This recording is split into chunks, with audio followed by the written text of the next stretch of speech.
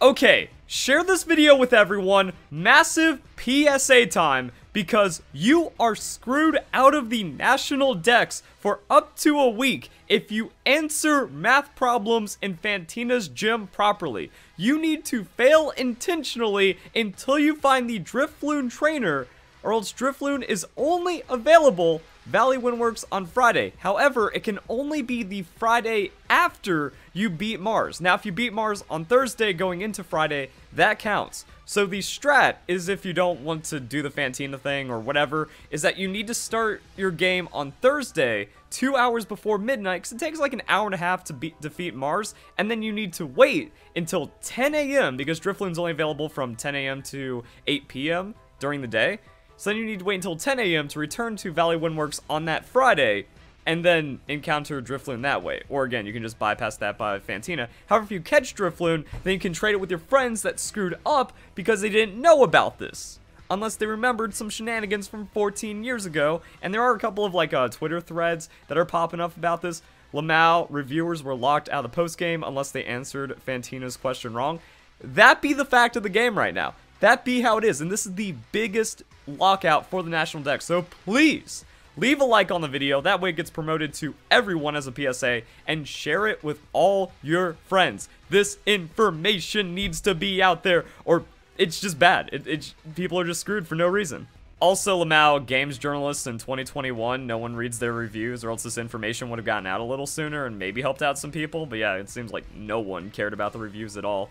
This is going to be your guide to getting the national dex in Pokemon Brilliant Diamond and Shining Pearl. I honestly wasn't expecting to make this guide, but I forgot that you really can't do anything in Diamond and Pearl until you unlock the national dex by seeing every Pokemon in the regional Sinnoh dex. Like the survival area, can't do anything about it. Also, Rotom, Poke Radar, a lot of the Pokemon, you just don't have access to them. So what I'm going to do is complete the dex from where we are right now. My Pokedex, I've seen 131. I've only got 19 to go, but I skipped some trainer battles, so I'm missing some big ones, and then there's just some like random ones I didn't care to find along the way. So let's go and just hit that up. Now, I am going to be using a checklist. Like, this isn't like, oh man, I'm big brain, or I'm searching every Pokemon location on Bulbapedia or something. No, unfortunately, we've got this covered. So I know I am missing the Kricketune. Evolve from Kricketot, we can do that, or Route 206, Route 210 at night. I want to test something. I want to see, like, if you just live change the time, if the Pokemon spawns change. They have to. It seems like Pokemon Sword and Shield, unaffected.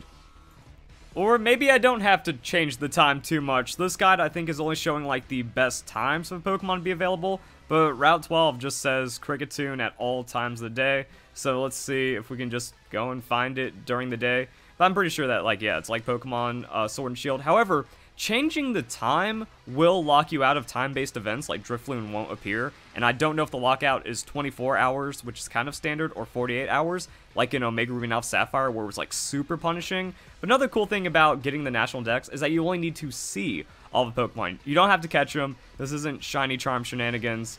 But we're just going to run it through, and then I'm going to see Kricketune, probably not catch it, because I don't care about the Shiny Charm. Then we'll be on our way to the next one. And there's our boy Kricketune. Can I get a whoop in the chat for that?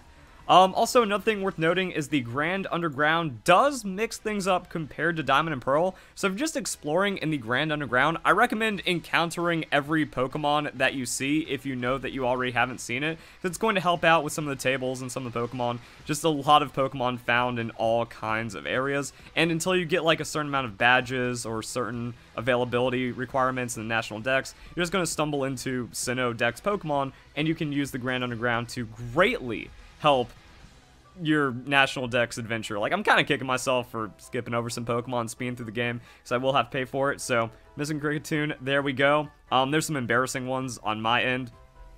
No Graveler. Alright, we can just kind of find Graveler anywhere, and we can just kind of keep on going down until we have some more interesting ones.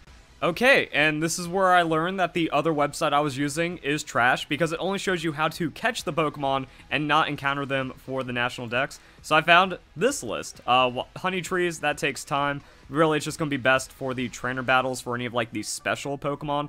So, Turn of Forest, Route 214. We're going to be here for a while. I'm making these mistakes so you don't have to. leave a like for my pain and suffering, and for yours as well. We'll just have this mutual thing going on. Alright boys, we're getting near the end, so if you want to see the alternate version game legendary Pokemon, just go to the Elder's House in Celestic Town. It's the big one at the top, and then also don't forget to visit the Lake Spirits. I just encountered and ran away from them because the National Dex is more important to me right now than farming or grinding for like competitive Lake Spirits or something.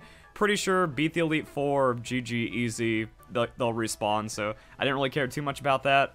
But at the end of the day, no Drifloon, and Rowan shows no sympathy. You show progress on the Dex, 150 Pokemon.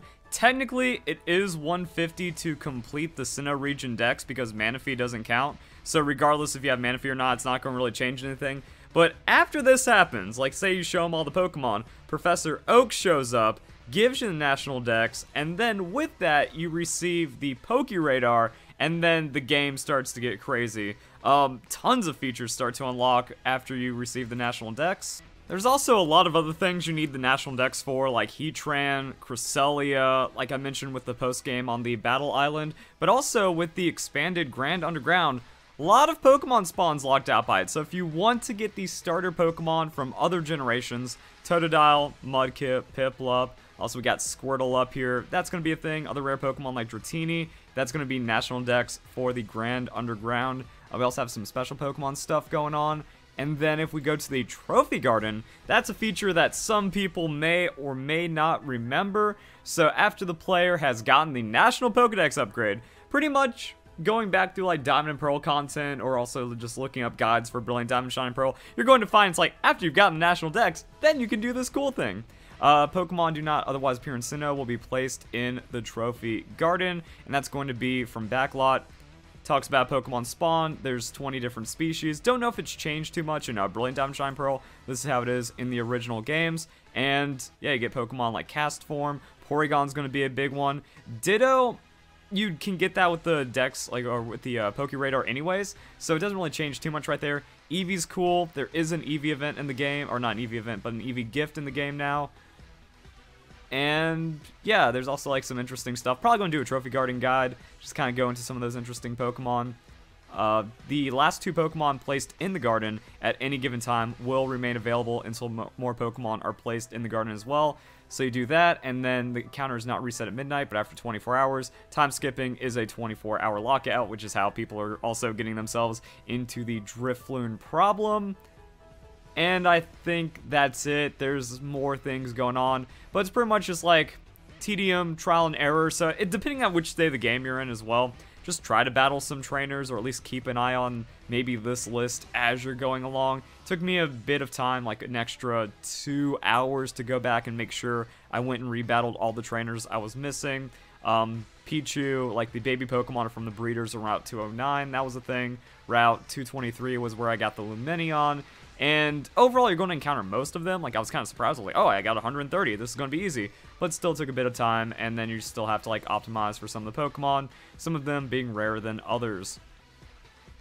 So, yeah, hope you guys enjoy the video. Hope you all have a nice day. Thank you very much for watching.